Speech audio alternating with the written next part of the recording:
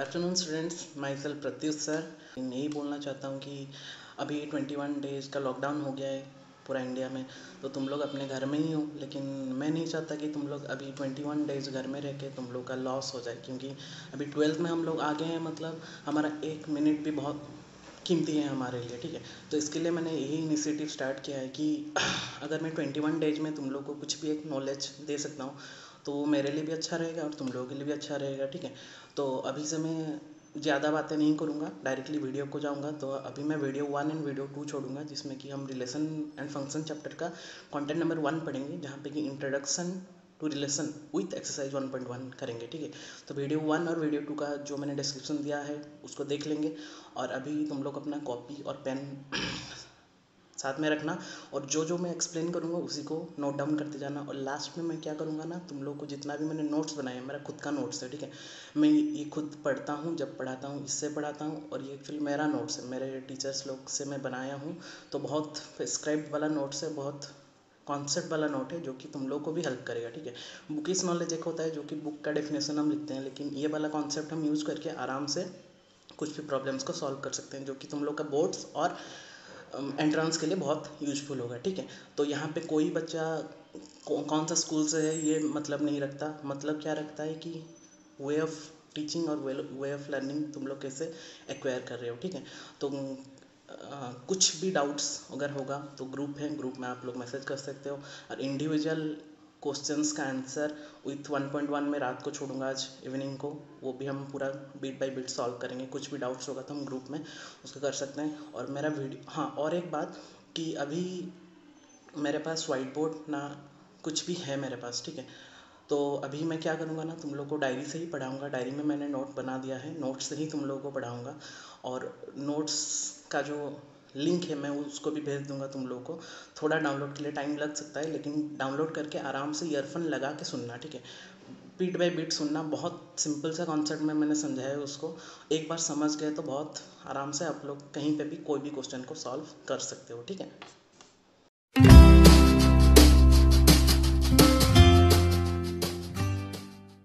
Okay students, तो directly हम आते हैं हमारे टॉपिक में। तो the first chapter that is relation and function of standard 12, okay. तो यहाँ पे 11th में भी हमारा पहला चैप्टर था रिलेशन एंड फंक्शन। तो अगर कोई बच्चा 11th में कोई भी डाउट रखा है तो उसको थोड़ा सा क्लियर कर लेंगे पहले, ठीक है। फिर हम 12th में जाएंगे। तो उसके लिए मैं पहले थोड़ा सा कॉन्सेप्ट तुम लोगों को बता देता हूँ, क्या रिलेशन किसको बोलते हैं, ठीक है। क्योंकि रिलेशन एंड फंक्शन ऐसा एक चैप्टर है जो कि बच्चे पहले पहले में समझ नहीं पाते, और नहीं समझ पाते तो करते नहीं, और करते नहीं तो उसके लिए हम क्वेश्चन सॉल्व नहीं हो पाता हमारे से। और अगर क्वेश्चन सॉल्व नहीं होगा तो हम उसको पूरा स्किप कर देते हैं रिलेशन एंड फंक्शन को। लेकिन रिलेशन एंड फंक्शन ऐसा एक चैप्टर है जो कि हमको फ्यूचर में बहुत काम में आएगा, ठीक है। हम अगर +2 के बाद कुछ भी लाइन में जाएंगे तो रिलेशन एंड फंक्शन हमेशा हमारे साथ ही जाएगा, ठीक है। तो इसको समझना बहुत इंपॉर्टेंट है, रिलेशन एंड फंक्शन। तो हम पहले रिलेशन के बारे में पढ़ेंगे, फिर हम फंक्शन के बारे में पढ़ेंगे, ठीक है। तो उससे जाने से पहले मैं थोड़ा सा ब्रीफली आप लोगों को डिस्क्राइब करना चाहता हूँ कि रिलेशन किसको बोलते हैं। तो थोड़ा हम स्टैंडर्ड 11 में जाके देखते हैं कि पहले रिलेशन किसको बोलते हैं। तो रिलेशन जानने के लिए पहला हमारा पहला सबसे बड़ा कॉन्सेप्ट क्या है, Cartesian product and order pair, ठीक है। कार्टेशियन प्रोडक्ट क्या बोलते हैं, late A and B are two sets, ठीक है। मैं धीरे धीरे पढ़ा रहा हूँ, आराम से समझो, और जो जो मैं बोल रहा हूँ उसको नोट डाउन करते जाओ, और कॉपी और पेन पकड़ के नोट डाउन करो। जहाँ पे भी डाउट होगा पहले वीडियो को देख लो, फिर उसका डाउट पूछना, ठीक है। तो late A and B are two sets, ए में 1 2 3 4 है, बी में 5 6 एंड 7 है, ठीक है। तो ए कार्टेशियन प्रोडक्ट बी क्या होता है, कार्टेशियन प्रोडक्ट का मतलब क्या होता है ना, all possible ordered pair from set A and set B, ठीक है। तो अभी आप लोग पूछोगे कि सर ऑर्डर्ड पेयर का मतलब क्या होता है। ऑर्डर्ड पेयर का मतलब ऐसा पेयर होता है, ये सब पेयरिंग में लिखा गया, जहाँ पे कि the condition is the first element belongs to the first set and the second element belongs to the second set, okay. That is known as ordered pair. तो ऐसा कितना हम ऑर्डर्ड पेयर लिख सकते हैं, उसका सेट को हम बोलते हैं कार्टेशियन प्रोडक्ट ए, कार्टेशियन प्रोडक्ट बी, ठीक है। तो उसको लिखेंगे कैसे, पहले देखो मैंने लिखा 1 के साथ पहले सबका ऑर्डर पेयर लिख लेते हैं, 1 5 1 6 1 7 हो गया। देन 2 5 2 6 2 7 3 5 3 6 3 7 4 5 4 6 4 7, ठीक है। कंडीशन ये होना चाहिए कि the first element belongs to the first set and the second element belongs to the second set, that is known as Cartesian product, ठीक है। ये बहुत सिंपल सा कॉन्सेप्ट था। फिर हम आते हैं relation from A to be, और उसको लिखते हैं ए आर बी। वो किसको बोलते हैं, R should be a subset of A cross B taken out in some manner, ठीक है। उसका मतलब क्या है, एक ही कंडीशन है एक रिलेशन को डिफाइन करने के लिए कि वो जो रिलेशन होना चाहिए that must be subset of A cross B होना चाहिए। जो भी एक आर को हम रिलेशन बोलेंगे कब बोलेंगे, जबकि वो ए क्रॉस बी का क्या होना चाहिए, सबसेट होना चाहिए। मतलब आर का जितना भी ऑर्डर पेयर रहेंगे वो सब ए क्रॉस बी में एग्जिस्ट रहना चाहिए, तब जाके हम आर को बोलेंगे क्या, relation from one set to another set, set A to set B. Clear, okay. बहुत ध्यान से देखेंगे। अभी मैंने 2-3 यहाँ पे लिखा है उसका एग्जाम्पल देखिए, जैसे कि R is defined by A B, ऐसा ऑर्डर पेयर ए बी में लिखेंगे, इसको हम सेट के फॉर्मेट में रखें जहाँ पे कि A and B are both odd numbers, ठीक है। ऑड नंबर्स होना चाहिए for all A belongs to A, B belongs to be, मतलब पहला element belongs to the first set, the B belongs to the second set. ऐसा हम order pair ढूंढेंगे, मैं यही सेट को दिखा रहा हूँ, ठीक है। जो ऊपर में हमने लिखा है वहीं से हम चेक करते हैं कि ऐसा ऑर्डर पेयर दो लेंगे जहाँ पे कि जो ए और बी होगा दोनों ही ऑड नंबर होना चाहिए, जहाँ पे कि the A belongs to the capital A set and the B belongs to the capital B set, okay. तो मैंने यहाँ पे कैसे लिखूंगा, देखो ढूंढेंगे तो पहले हमको क्या मिलेगा, 1 5 1 ऑड 5 ऑड 1 7 3 5 एंड 3 7। तो यहाँ पे हमने ऐसा ऑर्डर पेयर ढूंढ लिया जहाँ पे कि दोनों ही ऑर्डर पेयर क्या है, ऑड नंबर है। तो यहाँ पे देखो ये जो 4 है ये सेट को बिलोंग्स कर रही है कि नहीं, ए क्रॉस बी को। तो अगर आर यहाँ पे हम क्या लिख सकते हैं, R is a subset of A cross B and my condition for the relation is when R is a subset of A cross B then we can say that R is a relation from A to B। तो ये जो हमारा R1 है it is also a relation from A to B, ठीक है। मैं और एक एग्जांपल देना चाहता हूँ आप लोगों को।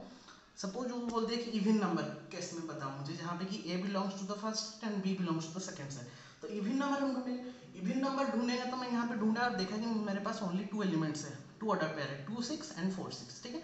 तो इट इज द रिलेशन, ये दोनों भी इसको बिलोंग्स करते हैं। तो मैं बोल सकता हूँ here also R is a subset of A cross B and that's why that R2, suppose that set is R2, R2 is also the relation from A to B। all of you clear, that is the main concept of relation, ठीक है। अभी थोड़ा सा note down करेंगे, ये बहुत important, ये जो मैंने 1 और 2 लिखा है ये बहुत इंपॉर्टेंट है आप लोगों के लिए, ठीक है।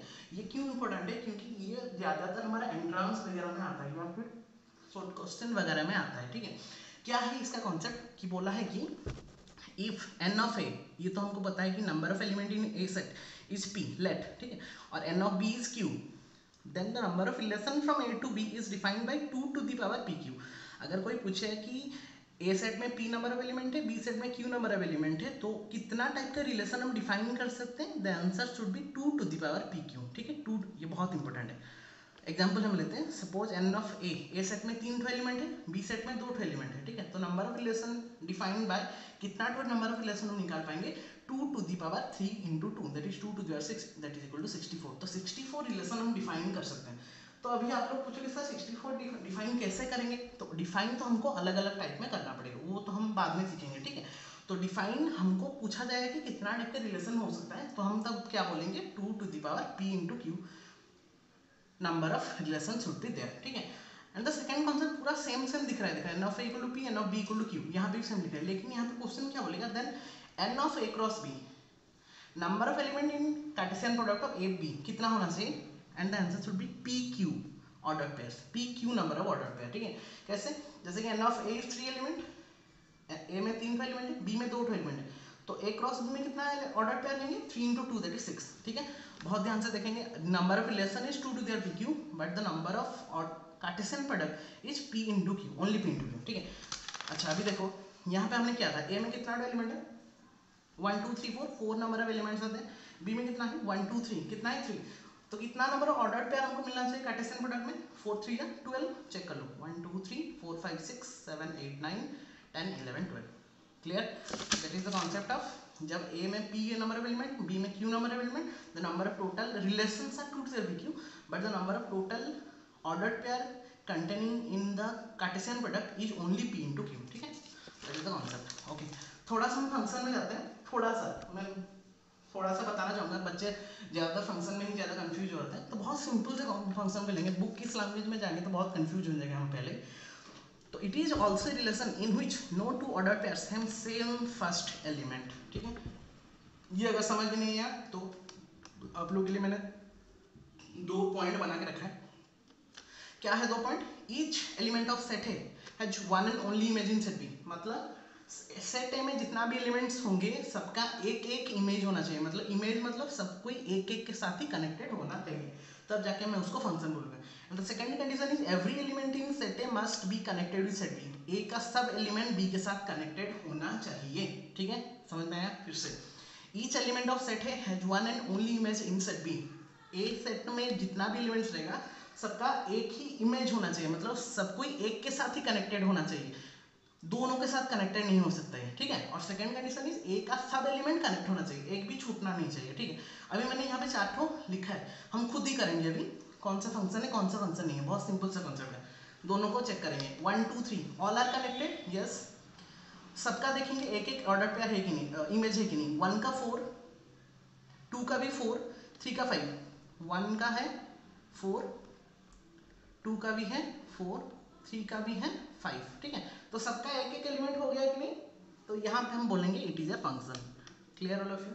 सेकंड देखेंगे, 1 ऑल आर कनेक्टेड और not, yes all are connected, all have an unique image और नॉट, यस 1 का 4, 2 का 5, 3 का 6, तो it is also a function. Okay, तो यहाँ पे बोलेंगे सर 1 का 4 भी है, 2 का भी 4 है, वो हो सकता है देखो सबका, लेकिन 1 और किसी के साथ कनेक्टेड है क्या? नहीं, तो हम इसको बोल सकते हैं। ठीक है, अच्छा third number 1 2 3 4 5, 1 is connected with 4, 3 is connected with 5, but 2 is not connected, that's why it is not a function. Clear? क्योंकि यहाँ पे all must be connected, all elements should be connected, but here 2 is not connected, that's why it is not a function. Clear all of you? Okay, now in fourth one, सब कोई connected है, yes, condition 1 satisfied. Condition 2, 1 है 4, 1 is 5, okay, 1 का 4 भी साथ भी connection है, 1 का 5 के साथ भी कनेक्शन है, that's why it is not a function. क्यों? क्योंकि वो हमारा कंडीशन नंबर 1 सेटिस्फाई नहीं कर रहा, जहाँ पे कि बोला गया है कि एक का एक ही यूनिक इमेज होना चाहिए, लेकिन एक का 1 का भी 2 यूनिक इमेज आ गया, 1 4 का भी आ गया, 5 के साथ भी कनेक्टेड है, that's why it is not a function. तो ऊपर 2 फंक्शन है, नीचे 2 फंक्शन नहीं है। All of you clear? बहुत सिंपल सा कॉन्सेप्ट है। ठीक है, मैं पहले इसको पढ़ा लेता हूँ, फिर तुम लोग नोट्स लिख लेना। ठीक है, आराम से। ठीक है, ओके, अभी आते हैं थोड़े डोमेन, रेंज एंड कोडोमेन। बहुत इंपॉर्टेंट सा कॉन्सेप्ट है। जब भी हम रिलेशन एंड फंक्शन को डिफाइन करेंगे, उसमें एक टर्म होता है बहुत इंपॉर्टेंट, 3 टर्म रहता है, एक होता है डोमेन, एक होता है रेंज और एक होता है कोडोमेन। ये हमने 11th में भी पढ़ा है। थोड़ा सा रिकेप करूंगा। डोमेन क्या होता है? Set of first element of any relation and function. Relation and function का पहला एलिमेंट होता है मेरा डोमेन। देखो सपोज मैंने यहाँ पे आर लिखा है 1 2 3 4 5 6 एंड 6 6। ठीक है, ओके, नाउ यहाँ पे हम ढूंढेंगे कि सर डोमेन कौन है, तो डोमेन फर्स्ट एलिमेंट कौन है? 1 3 5 and 6, 1 3 5 and 6 are the domain. Range क्या है? Set of second elements. Okay, second element कौन है? 2 4 6 6। ओके, सो 6 6 तो सेट के फॉर्म में हम डबल नहीं लिखते, रिपीट नहीं करते, इसलिए 2 4 6 इज आवर रेंज। कोडोमेन किसको बोलते हैं? All elements of second set, second set का सब elements are the codomain. All of you clear? अगर मैं उसको नोटेशन में लिखूं, रिप्रेजेंट करूं एक डायग्राम में, तो उसको कैसे लिखेंगे? 1 3 5 6, 1 is connected with 2, 3 is connected with 4, 5 is connected with 6, 6 is also connected with 6। तो पहला एलिमेंट कौन है? 1 3 5 6, they are in domain. 2 4 6 are in range, और टोटल जो भी कनेक्टेड होंगे दे आर इन व्हाट?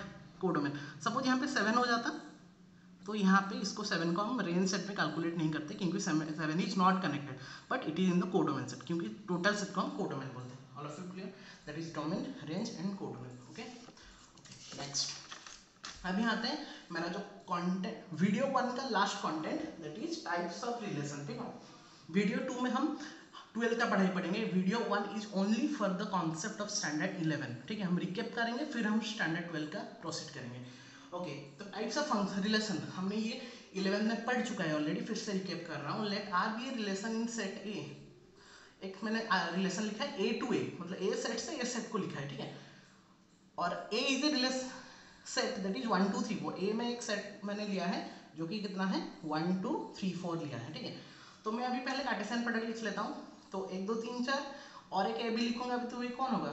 1 2 3 4 ही होगा। ठीक है, तो कितना हुआ? यहाँ पे 4, यहाँ पे 4, टोटल ऑर्डर पेयर कितना मिलेगा मुझे? कॉन्सेप्ट क्या बताता है? P into Q, that is 4 4 16, 1 2 3 4 5 6 7 8 9 10 11 12 13 14 15 16 16 pair of order pair are there across M।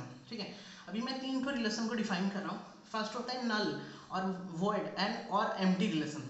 जैसे एम्प्टी सेट रहता है, वैसे एम्प्टी रिलेशन भी रहता है। उसको कैसे डिफाइन करते हैं हम?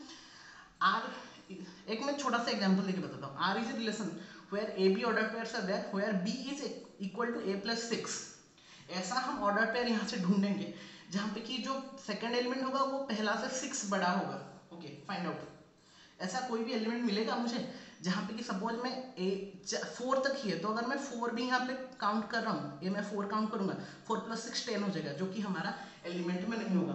तो अगर 4 में नहीं हो रहा तो 3 में भी नहीं होगा। 3 + 6 कितना होगा? 9, 9 भी नहीं है। 2 में 2 + 6 8, 8 भी नहीं है। 1 + 6 7, 7 भी नहीं है। तो कोई भी यहाँ पे ऑर्डर पेयर ऐसा नहीं मिलेगा जहाँ पे कि b = a + 6 का कंडीशन सेटिस्फाई करेगा। That's why that relation is said to be empty relation. यहाँ पे कोई भी एलिमेंट नहीं रहेगा, that's why it is said to be empty relation. ठीक है, दैट इज वन एग्जांपल। अब ये था यूनिवर्सल रिलेशन। यूनिवर्सल रिलेशन का मतलब क्या होता है ना, ऐसा एक रिलेशन जहाँ पे कि सब कोई ऑर्डर पेयर आ जाएगा। ठीक है, यूनिवर्सल सेट हम किसको बोलते हैं? जहाँ पे कि सब सेट आ जाते थे। यूनिवर्सल रिलेशन मतलब जहाँ पे कि सब रिलेशंस आ जाएंगे, ऑर्डर पेयर्स आ जाएंगे। ठीक है, मैंने एक एग्जांपल लिखा है, r = ab such that a - b का mode > 0 for all. This is for all symbol. Okay, a belongs to a, b belongs to b। ऐसा ऑर्डर पेयर ढूंढेंगे जहाँ पे कि a - b का मोड करेंगे तो ऑब्वियसली > 0 होगा। अच्छा बेटा देखो, अगर कोई भी दो नंबर को यहाँ से उठा के मैं रख दूँ और उसका मोड निकाल लूँ, मोड निकालेंगे तो obviously it will give the positive value और नॉट। कोई भी ले लो, 1 1 1 - 1 0, 0 का मोड 0 सेटिस्फाई। 4 4 4 - 5 4 - 4 0, 0 आ जाएगा, या फिर 0 आएगा या फिर 0 से बड़ा आएगा, मतलब ऑब्वियसली 0 आएगा या फिर एक पॉजिटिव नंबर ही आएगा ऑब्वियसली।